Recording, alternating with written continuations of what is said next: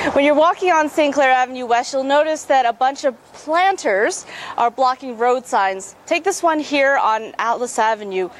You don't really know what sign this is, but until you get to the point, you'll start to realize that it's actually a stop sign. Dozens of flower planters are covering up road signs, parking signs, and street names along St. Clair Avenue West from Christie Street to Dufferin Street.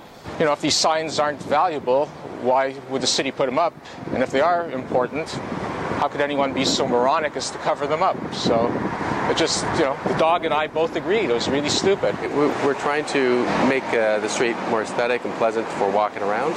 The treasurer of Hillcrest BIA explains that their members didn't realize that the flowers would affect the visibility of the signs and are now working on getting the obstructing ones taken down.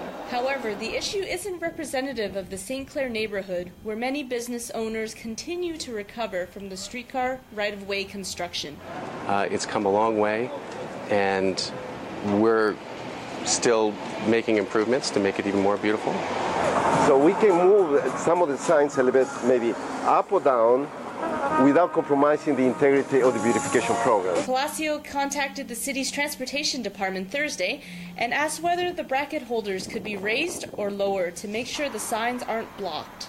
For the Sun News Network, I'm Jenny Ewan.